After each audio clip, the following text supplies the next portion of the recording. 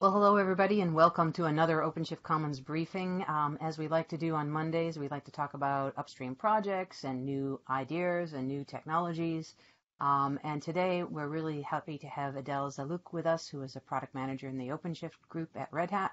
And he's going to talk about some emerging multi-cluster patterns. You've probably heard about Kubernetes control planes and other things along that line that have been being talked about and discussed in different community groups. But this today is Adel's take on it, and I'm really looking forward to it. So Adel, introduce yourself, your background a little bit, and then take us down this path. Sure. Hi, everyone. I'm Adel Zaalouk, and I'm a product manager for OpenShift. I have, my experience is a mixture between networking, consulting, and development, and research, and recently product management. And today I'm going to be talking about multi-cluster patterns. And as you see here, the subtitle is a bit confusing, but I'm going to be explaining it along the way, which is a path to virtual, dualistic, logically centralized, physically distributed clusters. And I would like to start by having us look at this figure. The way, and given also my background, I come from networking, so the first thing I wanted to do is, or thought of doing, is basically mapping the stack that we have with OpenShift onto something like an OSI model, and that turned out to be the OpenShift interconnection model. That does not exist anywhere. That is something I came up with, so I'm sorry for the OSI folks. But yeah, that's basically the reason I actually did that is because OSI is a representation of layers of what they do, and then there are protocols that are basically interconnecting with one another at different layers of the stack. And there are even specialized stacks like the TCP/IP model that kinds of for example, you could have an application that would run on UDP or an application that would run on TCP, and then there's IP on the layer 3 layer. And then there's a physical layer that everything runs on top. I think of OpenShift, or the stack that we provide, is basically similar. Red Hat has been historically known for Red Hat Linux. That's the basis where we build on top everything. And then OpenShift is just an addition that brings all the goodies of upstream Kubernetes to customers and to you. And this is basically comes in different shapes, forms, and layers. If we think about Kubernetes, you'll find a lot of cluster interfaces being defined upstream. Initially, Kubernetes didn't have that, but the more it gets, or the more we go with time, the more standards get defined, like cluster API, which deals more of how machines gets created on a cluster level on any infrastructure provider, like CNI. Deals with the networking on the cluster, container runtime interface, which deals of basically what you use as a runtime to run your workloads, whether that is normal or sandboxed, or any other type of runtime that you choose, or the CSI layer, which basically consists of plugins and so on. I don't have time to talk about each of these layers in details, but I can tell you that with Kubernetes, there are a lot of these, and each layer can span an entire session on its own. And with OpenShift, basically, we bring that with support and add on top a lot of layers that help the usability of these things.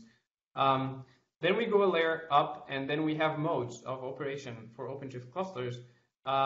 We have, for example, self-managed or managed. You can run your clusters in a connected mode or a disconnected. You have a standalone version of it. You have an external control plane. That's basically what we're going to a bit explain about today, which is more an architectural pattern, but still bringing OpenShift.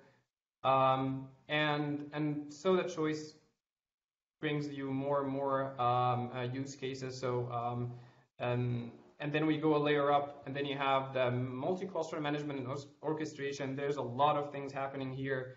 And I am sure I forgot many things to add here, but I was lazy at some point and I didn't add. Things like image registries, GitOps, pipelines, all these things fits as blocks. And the nice thing is we provide this as choices, right? Like we could say it depends on the use case. We have the luxury to say it depends because we have these blocks that could interconnect with one another in any way, shape, or form, right? And this is, in my opinion, the real value, that we provide these building blocks and you come and look at them and say, oh, this makes sense. I have this use case and I would like to, I would like to apply, for example, policy or run multi-cluster with a disconnected cluster and run it in an externalized control plane. So you can use it in the same way that the OSI model is built for, or networking protocols basically that match and run on top of one another. And in this session today, I'm going to be focusing only on 3 blocks spanning 2 layers. So let's start. Yeah. As I said, the term, or what was a bit complicated, was virtual, logically centralized, dualistic, physically distributed. I'm going to go and try to explain what I mean by each of these. So bear with me. So the first layer, I'm going to start from the top, which is I'm going to take part of the multi-cluster management story, right? A very small part of it, not all the blocks. And I'm going to talk about KCP, right? And KCP to me represents these 2 blocks on the top. It could present more, but I'm going to be talking only about the 2 blocks today, which is basically, if you look at the GitHub repo for KCP, you're going to find it is defined as a minimum Kubernetes API server. It exposes just enough resources, and it extends or makes the API server pluggable enough so that you can also define or get rid of the resources that you don't need. In addition, if you look at the documentation, you're going to find 3 major use cases that KCP tries to address. The first one is that minimalistic API server that gives you that not normal, like if you look at the Kubernetes API server, you're going to find a ton of resources. You don't necessarily need all these. So it strips out all the things that is needed, only the ones that are needed, and provides you with an interface that you can interact with it without all the overhead of Kubernetes, like components, like Kube Controller Manager, or any of these things that deals with pod or deployments and all these things. In KCP, you could choose to not have pods even as an understandable resource. And the second thing is more about multi-tenancy. So the way multi-tenancy has been presented so far was with the use of RBAC and namespaces.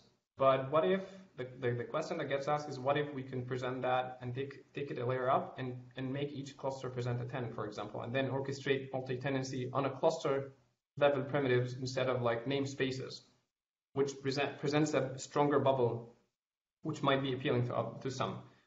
And then the third one is transparent multi-cluster, and the argument here is like whatever you want to apply to a cluster should also work with KCP. KCP presents 1 layer on top. You could attach multiple children clusters to KCP. So whatever gets deployed on KCP layer should not be problematic, or it should not be a problem to propagate that resource that you just deployed to the children clusters. That's basically transparency. Also, I like to call it lossless multi-cluster, because whatever you apply on the top layer doesn't lose value or entropy when it gets translated into these children clusters. Yeah, and so there is also the Slack channel for KCP if you want to get more details. I think Clayton, Jason, and David gave talk a lot about a lot of topics that I just mentioned here and go into the details of how things would look like in the future. So if you're interested, go and join that Slack channel on the Kubernetes Slack and join the discussions. They have also a community meeting, so please, just if you have any questions or things, just go and join that in that Slack channel. Yeah.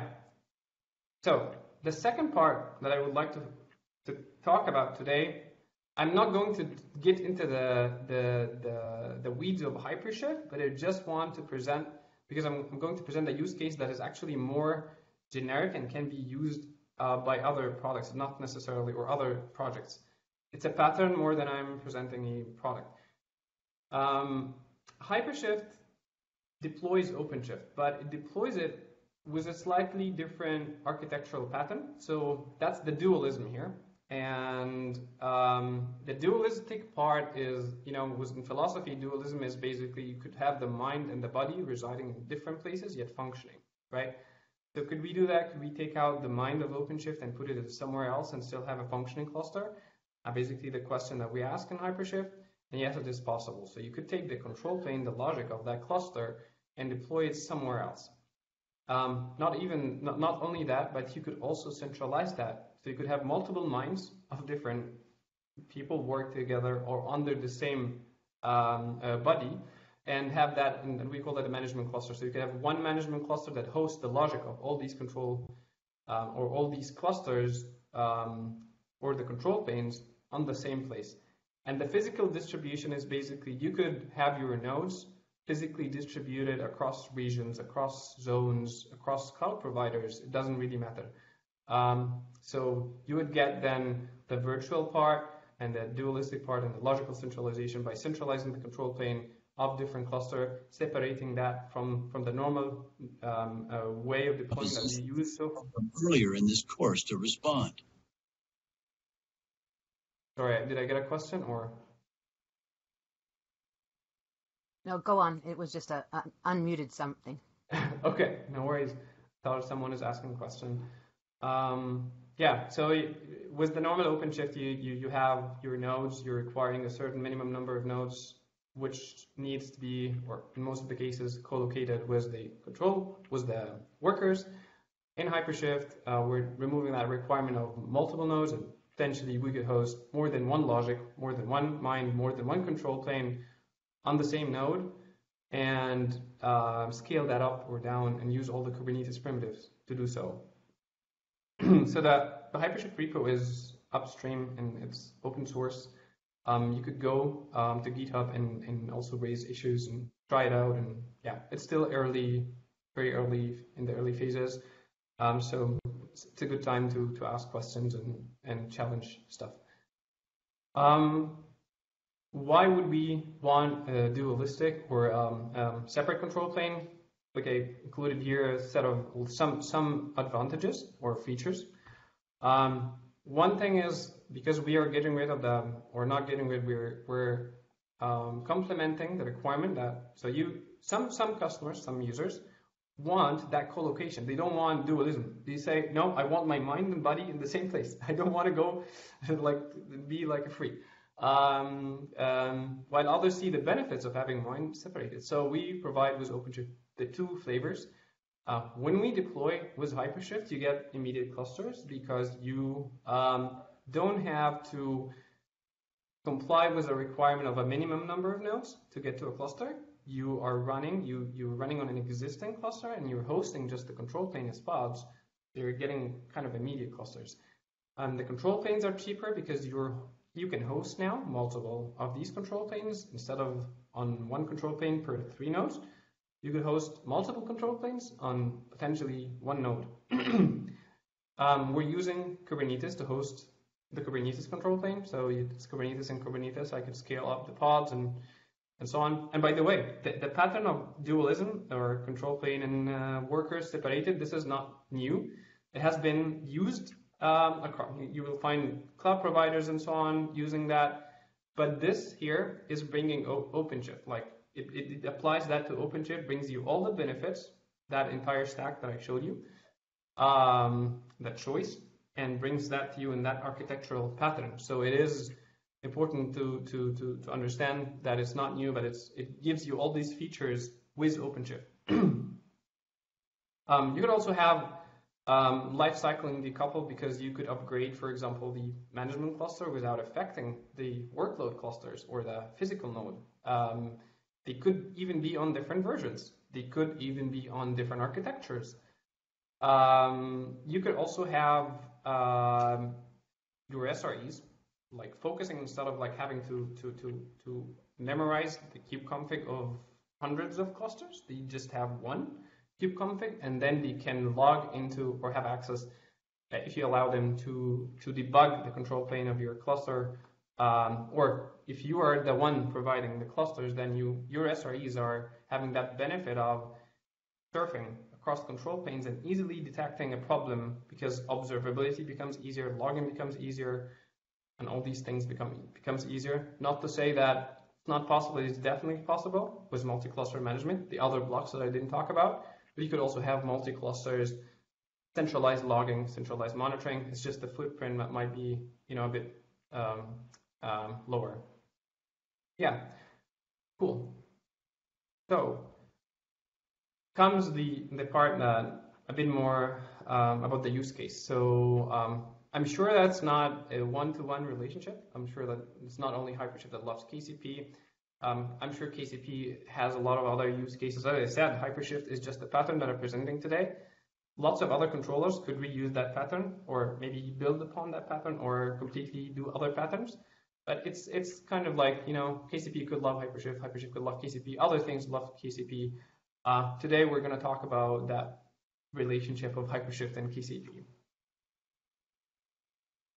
Okay, so from a higher layer or a higher level, the use case that I would like to present today is more about, can we have KCP as the top, although it doesn't need to always be the top layer, but can we have it as a top layer and orchestrate how we want to schedule clusters? So if you remember the figure on the right here, I know the text is not visible, but that block that I'm highlighting was Kubernetes native clusters. And by that, I mean, we want to apply all the Kubernetes concepts, but on a cluster layer. So basically scheduling. I have a pod, I have a scheduler, kube scheduler schedules a pod. Can I apply that to a cluster? Can I apply auto-scaling to a cluster? Can I apply leader election? All these primitives that exist with Kubernetes, we want to take them a notch up and do that with more a multi-cluster with a virtual pane of glass, which is KCP. So KCP would act as the virtual interface to multiple management clusters. And as I said, in HyperShift, the management cluster is the place where you host the control planes of your clusters. So in that case, I have multiple management clusters. These management clusters would act as the children clusters. And then KCP is kind of orchestrating the placement, for example, or the scheduling of clusters to any of these management clusters so that they can activate upon and create clusters the HyperShift way, which is by separating the control plane and the workers. So a bit of an overview about KCP's internals, because that is needed. KCP consists of mainly a KCP server, an API server, that's the minimalistic API server, and optionally a cluster controller. KCP server could live and survive without the cluster controller. But when you add the cluster controller, you get a lot of benefits, which is the multi-cluster or the Kubernetes native cluster stuff that I talked about. And that cluster controller at the moment has 3 components. A splitter, which is basically taking care of, like when you create a resource, it takes care of making sure it's scheduled or divides that resource like a deployment. For example, if I deploy a deployment and I have a replicas, then I could replicate to different children clusters in a load balanced way. The CRD puller is, for example, whenever I define a CRD in one of the children cluster, that gets pulled up to the virtual cluster, so I build awareness of that CRD. And the syncer is basically more an agent that lives on the child cluster to replicate components that I create. I will go into more details in each. And today I'm going to be extending a bit the syncer and the cluster controller to kind of match the use case that I have in mind. All right, so as I said, that's another view of it. The syncer, the reason it is slashed is because it does not live on the or communicate directly to the virtual cluster. It is in the children cluster. So you have, with KCP, you have the virtual cluster or the control center. I call it the control center. It's not really called that, but I call it this for simplicity. And then with HyperShift, you have the management cluster, and the syncer gets deployed to each management cluster. And that becomes the agent that has awareness of resources that gets deployed on the control center on KCP's virtual cluster. And the KCP virtual cluster is really lightweight. It is actually, so the API server plus etcd is like now a single binary, and it's very easy to run it, as I will show later in the demo. So the first thing that we want to do is the resources like HyperShift defines two resources, or defines a cluster by a resource name hosted cluster. So if I'm a user and I create a hosted cluster, I would like, for example, KCP, or use the splitter pattern to schedule and divide the hosted cluster and place it on the cluster that has more resources, for example. So in that case, a user creates a cluster, the splitter watches, says, let's see, management cluster 1 doesn't have resources, management cluster 2, it has, I could create there. So this is what I call, or what is usually being called push mode. Why? Because the splitter needs to talk to the management cluster, and the splitter has the awareness of budgeting of resources. In that case, the splitter becomes more or less the scheduler. On the other hand, you could have pull mode, and that is useful in cases of, like, let's say I don't have absolute connectivity between the control center and the management cluster. I just want awareness to be one way. In that case, the syncer could then watch resources getting created on the virtual cluster and replicate them locally. In that case, so the hosted cluster becomes virtual. This is why it is called virtual hosted cluster here.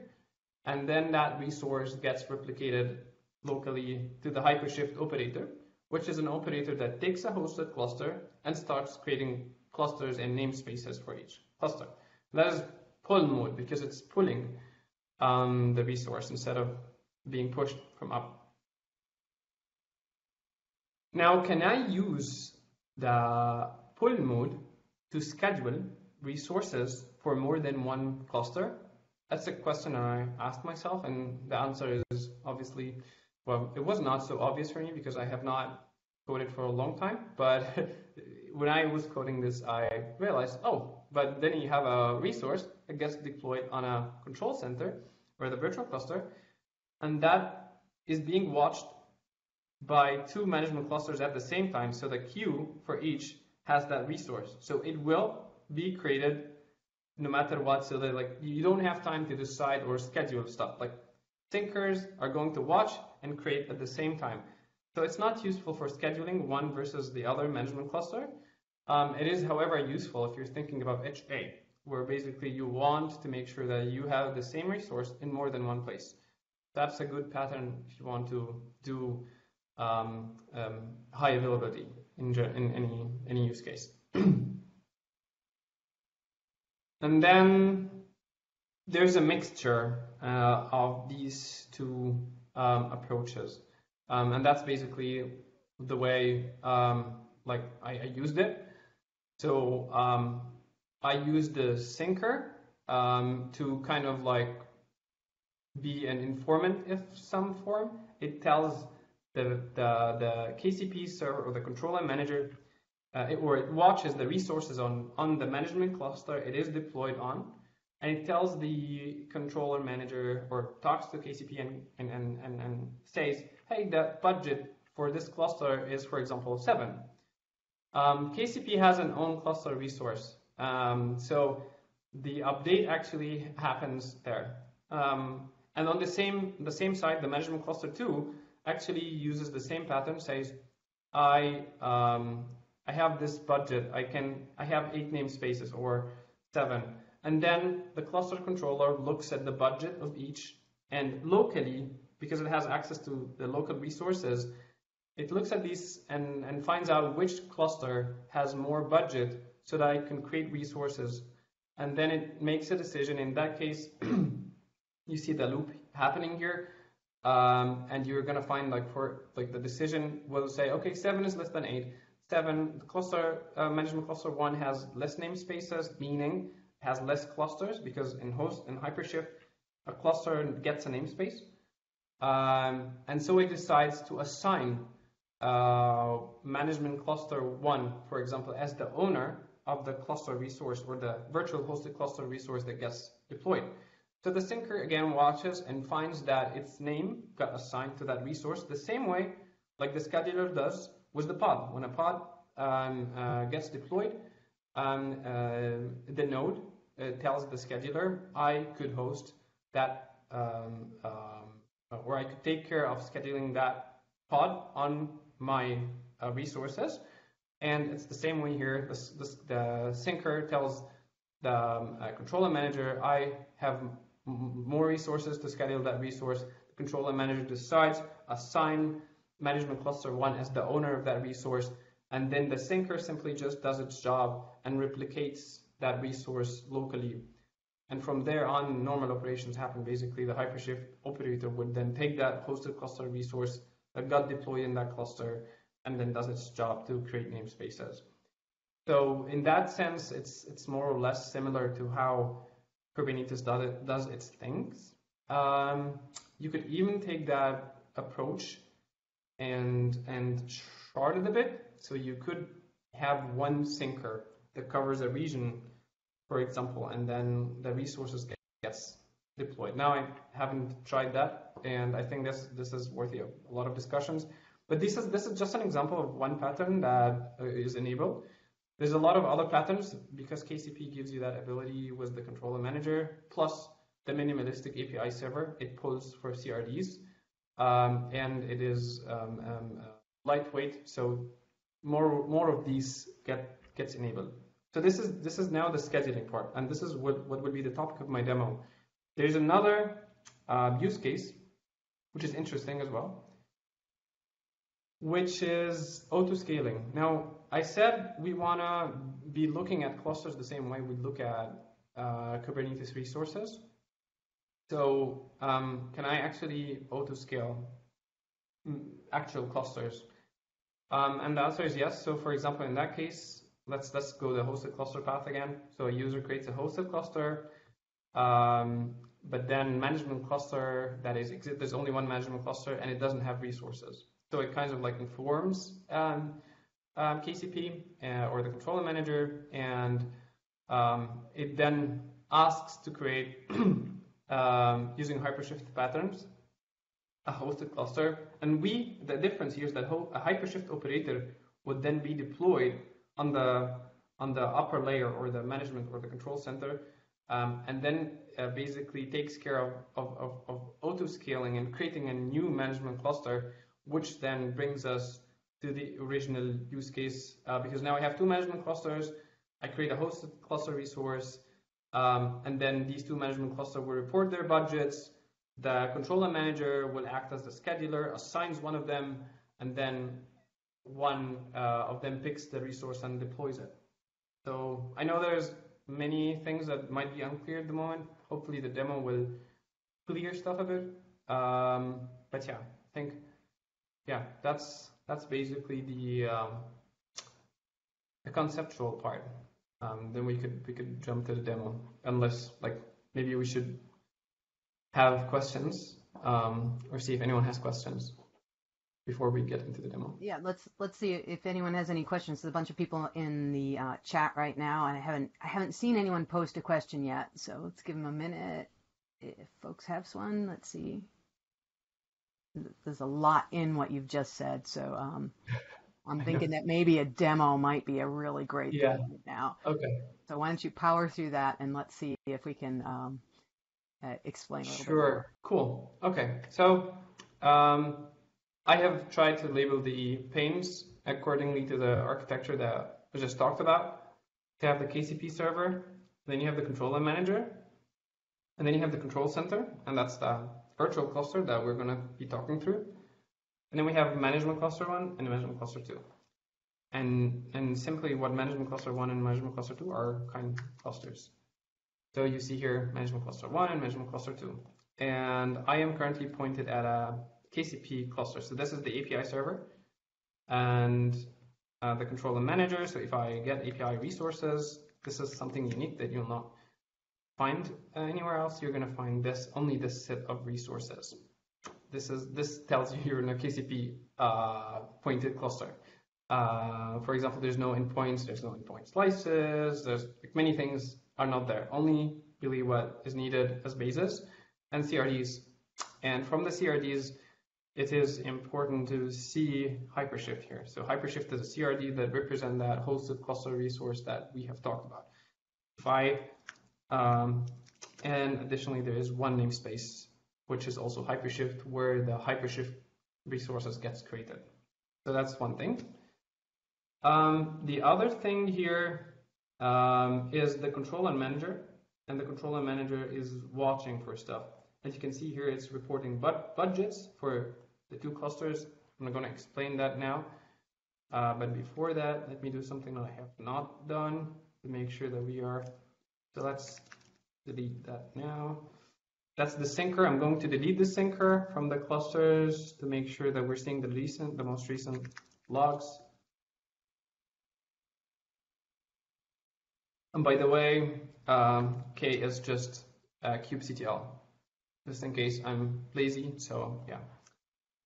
All right. So in management cluster 1, we're going to find that there was a new syncer deployed, and management cluster 2 has also a new syncer. All right. So and now one thing that we need to clear is the clusters. So what I have. Oh, you will not see it from okay, because I'm sharing. Let's then. So this is the resources that I will create. The first one is called cluster. This is a KCP resource, specific resource. So that will get deployed on the control center. It is already deployed, by the way, but I'm just showing it. And the secrets here are fine because these are kind clusters. I'm going to delete them after the demo. So you see kind management 2 and kind management 1. These are the two clusters. And what I'm saying here is basically telling KCP, hey, ingest, or I'm defining these two clusters, so be aware of them. That's what this means. Cool. And later on, I will be creating a hosted cluster, and these are just demos. For example, if I look at hosted cluster resource, cluster dummy 1. I'm just going to find everything test, but this will be enough to demonstrate the idea. Okay, cool. So back to our control view. Right. Let's look at the logs of the syncers.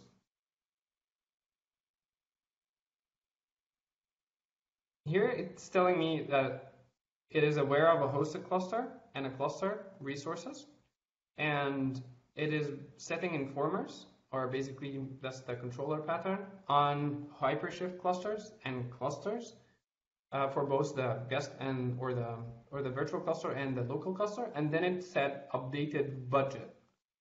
What does this mean? It means that it told the virtual control center how many namespaces it has. That's the definition of a budget here. So here I have, let's see, I have 9, and if I remove the headers, 8. I have 8 namespaces in that cluster, and if I repeat the same command, I have also 8 namespaces, so the budget should be 8. So the controller manager here, so, okay, management 1 has 8. The budget is 8 for management 1, 8 namespaces, meaning I theoretically have 8 clusters. Let's think of it this way. And management 1 has also 8 clusters. So most of them are now have equal resources. So I could basically choose when I create a hosted cluster resource, I could basically choose any, right? So when I create a hosted cluster resource, what I need is on the management clusters, I need a controller, an actual controller, because on the virtual cluster layer, I don't have a controller. I just, like, if I literally don't have any pods. So no actual control happens on the virtual cluster. In this case, it is more proxy, right? So the actual controller will be in HyperShift namespace. So that's where the HyperShift operator basically lives and acts on resources. So now if I go ahead and create the hosted cluster resource, like one of them, that's the dummy resource again I told you about. So let's create that. And I'm creating that from the control center. So I'm pointing my kubectl whatever to the kubeconfig of the virtual cluster. So example, hosted cluster dummy 1. So that got created. Let's see what happened. Okay, so we see the budget. The controller manager was aware that the budget was 9. That means that one of these two clusters scheduled the HyperShift resource. So in that case, let's get that name. Let's first look at the logs of the syncer. What did it say? So the syncer said has owner annotation. It did not have the owner annotation, but it had the cluster ID, and it updated itself because it saw that it has less, like it saw its name on the cluster resource. So that's something I forgot to show. Sorry. Let's see. So the cluster controller manager will update the hosted cluster resource with the owner. So first, it is aware it's picking up the budgets, and then it sees which one has less budget, and in that case, both were equal, and it updates the actual resource that wants to be deployed.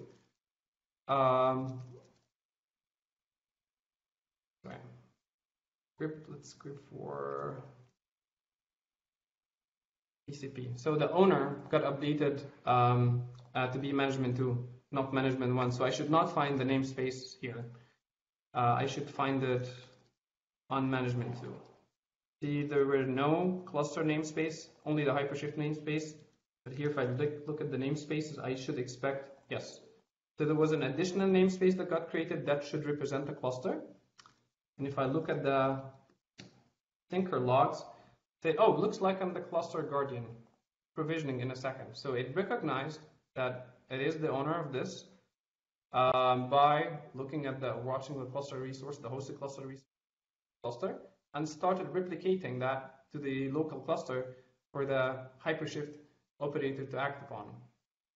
So yeah, so I look at the namespaces, as I said, HyperShift example, and in a nice or in a beautiful world, HyperShift. So here I'm not planning to demo HyperShift, but HyperShift, the namespace here is empty because I literally didn't define anything in the resource, so nothing got scheduled, right? But it provisioned the namespace, which represents a cluster, and usually, if we're demoing HyperShift, that cluster or the namespace would contain the control plane of these components.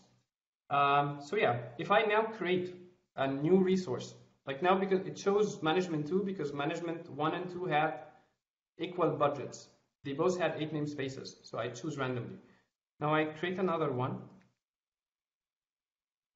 Example, hosted cluster dummy. I would expect that it gets deployed to 1, because 1 had less namespaces, meaning less clusters, so it could custom for more resources. So check again.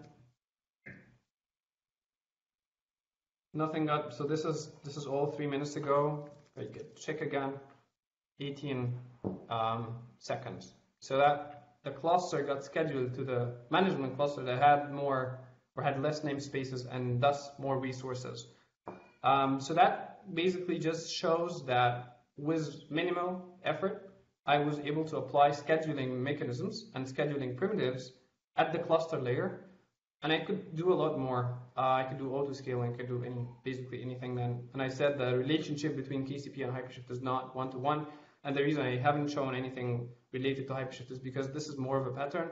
Any controller could literally just use the same thing that I did here. So you could apply, for example, I don't know, an etcd resource that follows the same pattern and gets scheduled to the cluster that has the controllers in the backend. So scheduling at a cluster layer. And yeah, that's basically the demo. Yeah, so I think now we try to take questions. All right. Well, we have one question from Michael is asking if we can leverage KCP to write a parser to split a kube app SVC deployment against 2 distinct Kubernetes clusters. Yeah.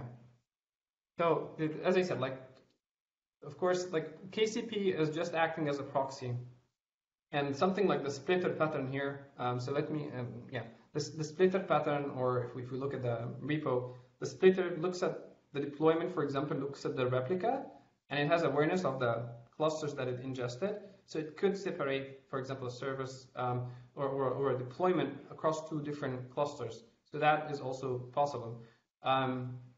There is not 100%, I would say, support for everything now, because KCP at this point in time is a prototype, but it's very extensible to match the use case that you just said. All right. Let's see. I think that answered his question, and to see if anyone else has any questions here. Give everybody a few minutes. All clear here? Okay, it's all clear on all the other ones. I think what's really interesting to me about this whole use case that you're describing is the applicability to so many other use cases.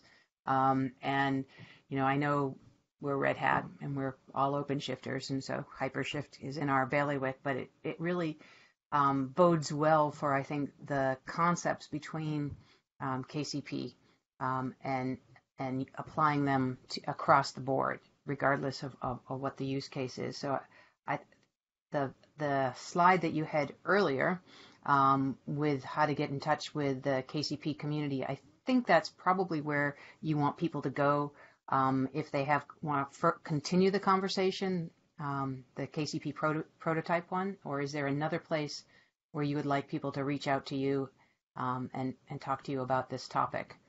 Yeah, so there are two things that I briefly talked about here, right? If you look at that layered architecture, the first thing is the KCP bit, which is the multi-cluster bit, and that you can go and talk to the folks like Dr. Clayton, David, and Jason about the use cases. They're discussing that every day or every week, sorry. And there's another place which is also very interesting, which is the HyperShift, which is basically this pattern of decoupling the control plane and the workers, or the management and the workers, and deploying OpenShift in a more centralized, logically centralized, cheaper, faster way. But again, as I said, it is a complementary to the existing pattern that we have today. It just gives the users the chance to have that externalized control plane pattern to save costs and to do all these things. There's a GitHub repo there. The contributions are very welcome. We don't have a Slack channel, unfortunately, but that's another place that I would try to point people to. So if you have questions about HyperShift itself, also in the Kubernetes Slack, there is an OpenShift-dev and an OpenShift-user channel that you can pop into and ask questions as well. So I think this is really, have you seen this pattern at all in production, or is it still a theoretical POC kind of thing? So the KCP itself, KCP is unique in, if I talk about KCP and HyperShift, KCP itself is very unique in certain aspects, it tries to do where you have a minimalistic API server. As I said, if I look at the cluster, I immediately recognize it's KCP. I don't see this anywhere else. And you have that transparent multi-cluster use case and the stronger multi-tenancy where you can deploy resources and they get it translated. There are efforts like Federation and so on that tackle that, but not from the same angle. KCP was the stronger focus on multi-cluster and transparency, or lossless multi-cluster. On the HyperShift side, as I said, the pattern is not new. There are many providers that separate that control plane and workers. And with HyperShift, we're bringing that pattern, all the goodies and benefits of that pattern, to OpenShift. So you could have OpenShift clusters following that pattern. So I would say it's not new, but it's new with OpenShift because you get the bonus of features, and then it covers more use cases, and you can then mix and match protocols in the OSI layer, but with the actual the OpenShift interconnection model instead. And you have all these layers and stacks, and whatever use case you have, we have the luxury to say you could pick one block with the other, and that luxury is strengthened by the ability to provide these blocks in the first place. Well, if people want to get a hold of you, do you have a final slide there with your contact information or anything, or how should we follow Yeah, up. I could add that, but my handle is the networker. So it's We add that. There we yeah, go. I could so you could follow me on Twitter or you could reach to me on Slack. But yeah, I could add it to the slide deck and Perfect. All right. Well, first of all, thank you very much for taking the time to do this today. I know we're all really busy with the 4.8 release and everything else that's going out the door in the next few months. So it really helps to set the playing field here for where these use cases fit and how the different pieces and parts of this stack work together. So thank you very much for taking the time today. And I don't see any other questions in the chat, so I'm going to give people a few seconds here before I close it out. And Michael, thank you for your question. If you do, just reach out. If you have other ones, just reach out and ask us in the Slack, and we'll be hanging out there, or on Twitter, where we also hang out too. But it's much better to have a threaded conversation in the Slack channel, I think, these days. So I'm not seeing any other questions coming in. So Adel, I'm going to give you a huge shout out on the internets later today, and we'll upload this video. And thanks to Chris Short for making the production happen today. And we'll call it a wrap, and we'll have you back with each new release, I think. And sure. Get you back to tell us how this goes. And I'll share this with the KCP prototype channel once it's up too. So because I think that'll be a good, interesting place for people to give you feedback. So thanks again. Thank you for hosting me. It was really fun, and I will be back shortly with another topic. So yes. Expect me soon. All right. All right. Take care, guys. Thank you.